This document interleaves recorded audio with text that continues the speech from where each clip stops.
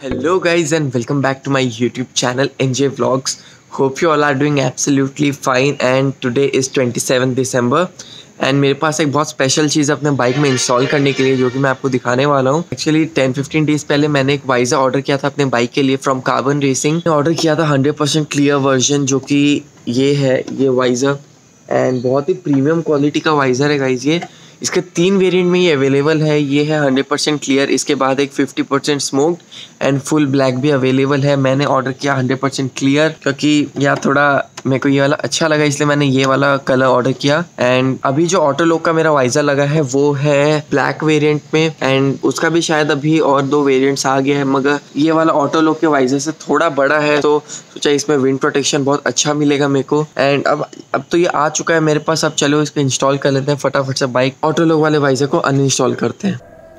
So guys, ऑटोलॉग का visor खोलना बहुत ही ईजी है। यहाँ पे एक स्क्रू है, यहाँ पे एक स्क्रू, वो इस टाइप में यहाँ पे भी एक स्क्रू है और ये एक स्क्रू। बस इस चारों स्क्रू को हमको ओपन करना है। सो ये चारों स्क्रूज को बस ओपन करते हैं फटाफट से और अपना नया वाला वाइजर इंस्टॉल करते हैं।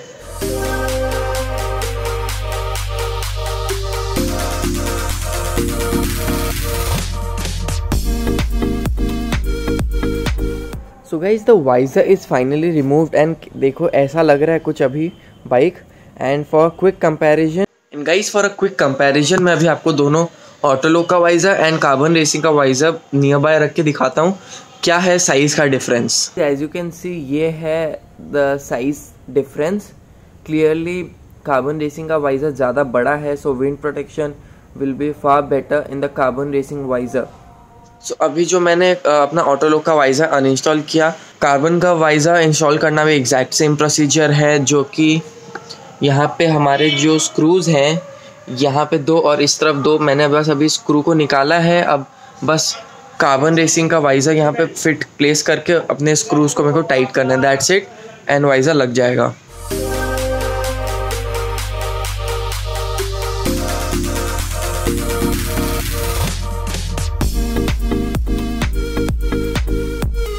Guys, the visor is finally installed and बहुत अच्छा भी लग रहा है ये बाइक पे, बिकॉज ये थोड़ा सा बड़ा वाइजर एंड विंड प्रोटेक्शन भी बहुत अच्छा मिलेगा। और आगे जो मेरी अपकमिंग लॉन्ग राइड्स होने वाली है उसमें भी मेरे को इतना फटीग नहीं होगा विंड ब्लास्ट की वजह से। अब मैं आपको अभी दिखा देता हूँ फाइनल लुक कैसा आया मेरा वाइजर लगाने के बाद।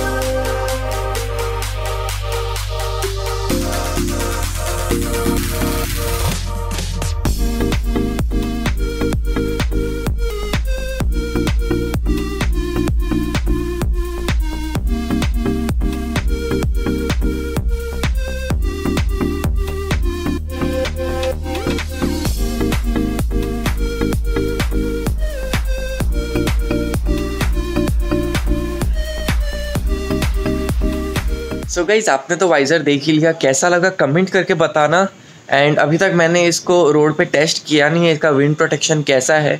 होपफुली अच्छा होना चाहिए, लेकिन वो जो टेस्ट करके उसके रिजल्ट्स मैं आपको आगे आने वाली वीडियोस में बताऊंगा, क्योंकि अभी संगे संग तो मैं जा नहीं रहा हूँ राइड पे। जब भी राइड पे जाऊँगा श्योरली आपको बताऊँगा कि कैसा विंड प्रोटेक्शन है इन कंपेरिजन टू ऑटोलॉग।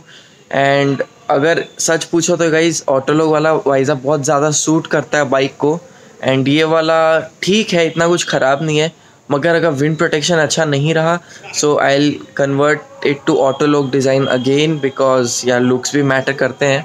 वही था गाइज, अगर आपको ये वीडियो पसंद आए तो इसको लाइक करिएगा, चैनल को अगर आपने सब्सक्राइब नहीं किया तो सब्सक्राइब करिएगा। With that said guys, C you in the next video, till then bye bye.